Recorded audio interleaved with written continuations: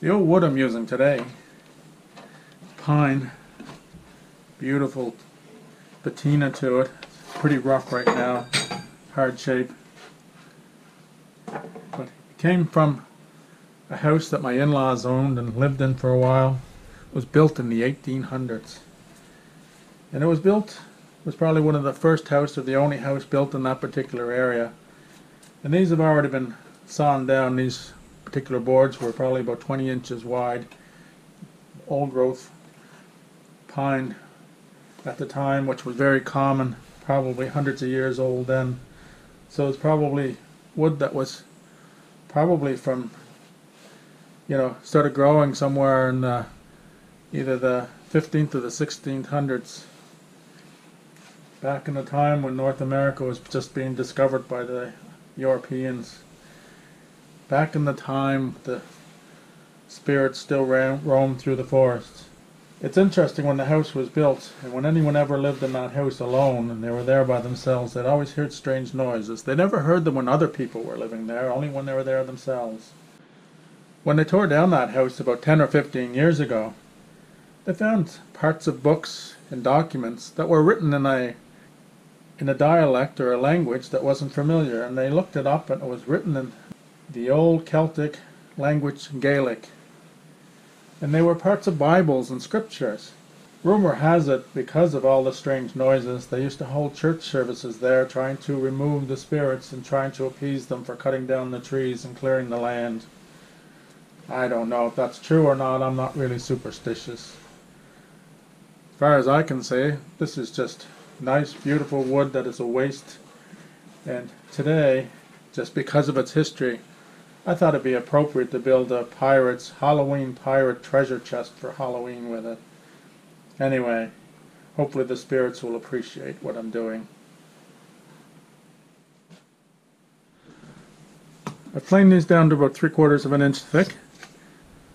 They're about 10 inches high, 18 inches long for the front and the back, and the two sides are 12.5 inches wide, so that the overall width of the chest, or the dimensions, will be 18 by 14 when it's finished. I've got to leave for a few minutes, go pick up my wife. Hopefully this wood will be safe while I'm gone.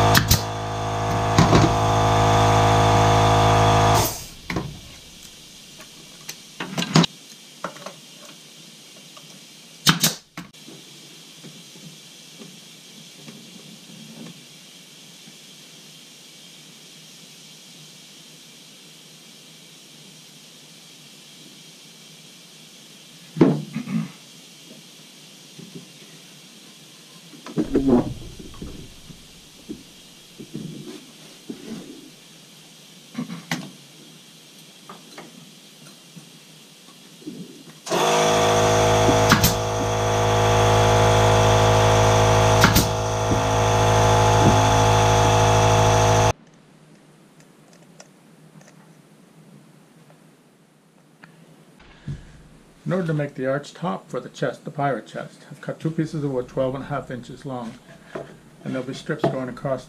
The idea is to make an arch, and the overall arch will be going from two outer edges, which is making the total radius of the outside edge is 14 inches diameter, and therefore the radius would be 7.25 or 7.5.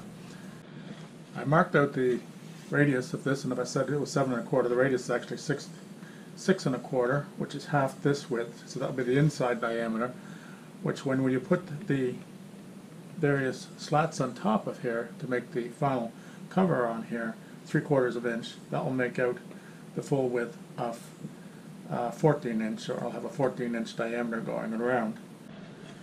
I've used a free web-based program called Block Layer to find out what the number of slats and what angle to cut them. and I've got those all measured out here.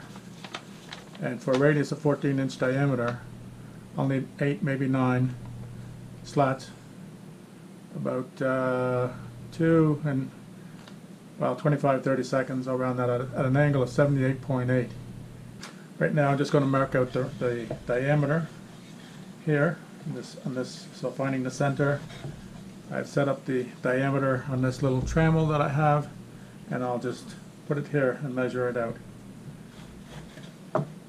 First thing I got to do is find the center point on the bottom here.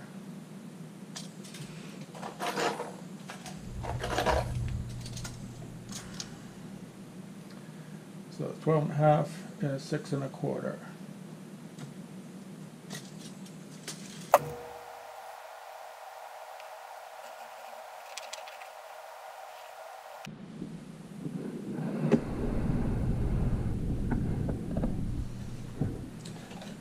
So I've cut out the arcs.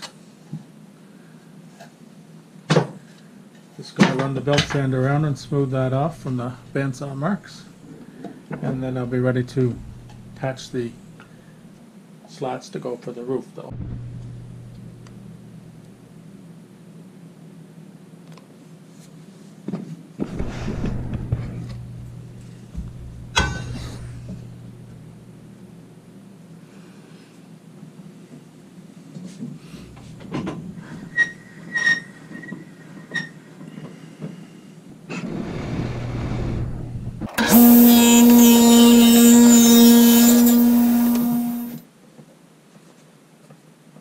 Just need to sneak up a tiny bit on this.